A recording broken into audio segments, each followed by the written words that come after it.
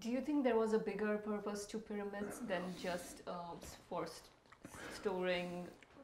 mummies in there? Well, I think clearly what we have here is evidence that somebody was able to measure the size and shape of the earth way back when nobody was supposed to be able to do that. So if you were, you know, in an advanced scientific civilization that was able to measure the size and the shape of the earth with a high degree of precision, let's say what we've been able to do in the last century or so, century and a half, and you wanted to preserve that information, it's a statement that, hey, somebody was here that understood geodesy to a high degree of sophistication.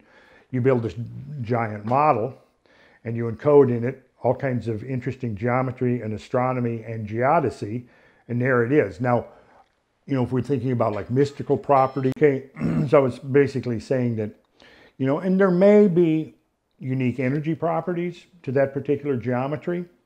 I don't think there's been any definitive research on that that settles yes there was or no there wasn't. Certainly I think the one thing that we can demonstrate with a fair degree of rigor is what I just showed you, and I kind of hurried through it, but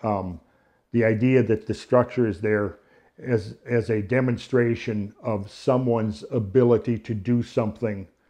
that we've only been able to duplicate since, you know, the scientific revolution, certainly within the last, you saw the earliest